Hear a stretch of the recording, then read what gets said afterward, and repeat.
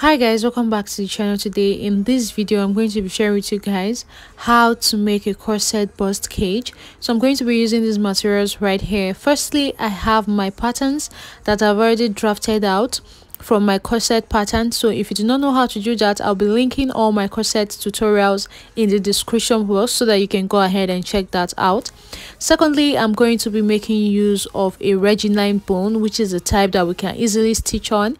Then I have my interfacing here. I'm going to be making use of hairstay, and also I have this pink fabric, which is what we're going to be using. And lastly, I have my black lining. So guys, first thing I'm going ahead to do is on this black lining here. As you can see, I'm just placing my patterns on it and I'm just pinning it down, and afterwards I'm just marking 1/2 inch stitching allowance all the way around my pattern for me to be able to use and stitch this down. So by the time you're done with this, just go ahead and cut it out. So the next thing I went ahead to do was to use these lining pieces to cut out on my actual fabric. So this is what I had after I was done cutting it out. So now what I'm going to go over to the ironing board to do is to iron my interfacing on these pieces that I have here, both on the lining and on the pink fabric that I'm working with. So I'll just go ahead and iron my interfacing to all the pieces and I'll be right back. When you're ironing your interfacing, just make sure that you're ironing it to the back of the fabric. So after I was done ironing it, this is what I had. So for each of the pieces that I have here, I actually decided to iron 3 layers of interfacing to each of them just to give it strength. So just go ahead and do the same thing if you're working with an hairstay. So the next thing I'm going to go ahead and do now is to put these lining pieces together like this. Ensure that the right parts are facing each other so that you don't have issues later. And what I'm just going ahead to do now is to pin down this curved part of my cup here, and I'll now head over to the sewing machine and stitch this area down, and I'll do the same thing for these pink pieces as well. So guys, this is what it looks like after I was done making those stitches. So as you can see, I'm just making notches around my stitch, and then I went ahead to iron my seam open using my tailor's ham. So I'm just doing it for both the lining and the actual fabric that we're working with. So guys, for this bust caging, we are going to be more focused on the lining piece, which is this black one here. So one thing I want to first of all do is to make a mark 1/2 inch away from the sides all the way around. At this point my biro was misbehaving. I got another one, and right now I'm just making 1/2 inch. It's about 1/2 inch allowance. Just mark it all the way around the cup, just like you see me doing like this. So guys, this is what it looks like. Just go ahead and do the same thing I just did on your own cup. Now from one part of this cup, just go ahead and mark the middle of this side, and from this point here I'm just going to make a straight line down to meet the other part where I already made a mark around. So I'll just stop it there, and I will do the same thing for this other side as well. So I'm just roughly making a straight line down to meet the other side of the circle. So now once you're through with this, what you want to do is to come down to the other side of the cup, which is this other side here, and from this point you can just go ahead and come down by 1.5 inch. That's what I did here, and I'm just marking it towards the other side as well, and roughly making about 1.5 inch until I get to the end of this curve. So this is basically what I have. It's now looking like a net. It's really very easy to actually do. So after doing that, we are working with a neckline bone. That's the one that you can stitch on. I said that before. I'm just going to use my bone now to measure on the middle of my cup, this middle line where we join the stitches together. That was the first one I did. Make sure that your bone does not extend past that stitching allowance that we initially marked. So now we are going to head over to the sewing machine, and just like you see me doing, I am stitching this bone on one side first to this middle line, and then I'll go ahead and stitch it to the other side as well. So I will stitch it on both ends of this bone, and this is what it looks like.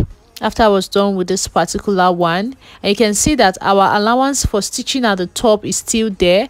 I start placing my boning from the top of my biro and end it at the end of the biro as well. I hope you guys understand.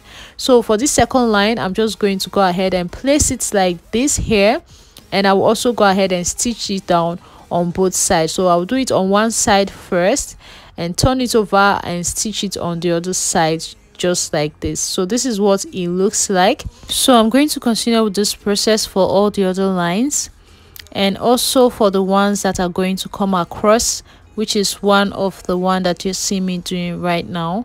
The same process applies. Just go ahead and stitch it on both sides. So you can see how far I've gone here. I have left the one going all the way around for now. I'm here to do that. That will be the last thing we'll do.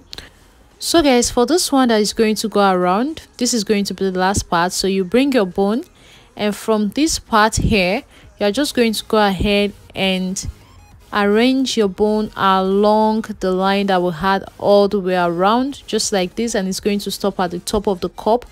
So I'll go ahead and stitch it down now. So I'll just place it on the sewing machine, and I'm going to be arranging it with my hand as I stitch.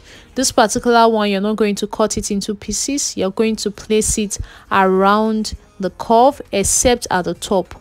So as you can see me doing like this, I'm just arranging it as I sew, and when I get to the end, I'm just going to go ahead and cut out the excess bone. So guys, this is what I have so far. I'm going to do this other line, and then I'll have one more line at the top, and that will be all for this caging. So I've done the one for the top, and this is what it looks like. So this is simply how you can go about caging your cup. So you can see now I've placed the pink on it, and it just sits perfectly. So also I went ahead to cut out another black piece of lining and stitch it down together to use to cover this whole cup by the time we're done. So we'll leave this aside first. Firstly, what I'm going to do on this caged cup that I have here, as you can see, I'm placing hemigum all the way around the cup. And after doing that, I'm going to place my pink, which is the actual fabric that we're working on it like this to cover everything. So now I'll place it on my tailor's arm like this, and I'm going to use my steam iron to just go ahead and iron this out. This is going to make the two pieces to actually gum together. Both of them are going to stick together because of the hemigum in between. So this is what I have right now. So guys, like I said earlier, I went ahead to cut out another piece. Just this is optional. I just wanted to line the cup so that it looks nice, just in case you're wondering how you can line your cup if you finish making it like this. So I'm just going to go ahead and pin down the top of this cup, just like you see me doing like this, and I will head over to the sewing machine and stitch this area down and make a top stitch towards the lining. So guys, this is what it looks like after I was done making that stitch to cover up our cage. So this is how nicely it looks. So I'll just pin it down here, and I'm just going to go ahead and continue to arrange this cup.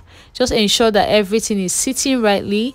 Pin it down before we go over to the sewing machine and join the lining and this actual cup piece together.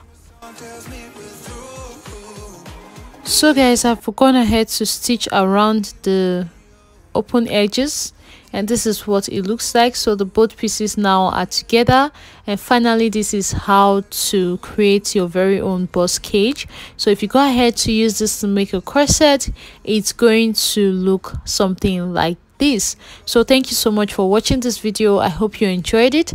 I'll be leaving links to all of my other corset tutorials in the description box, just in case you're having issues attaching this cup to your corset. So just go ahead and check out all those links. There are so many corset tutorials on there. Thank you so much for watching this video. I actually hope that this is helpful to you. Let me know what you think about this video in the comment section, and I'll be seeing you guys in my next video. Bye.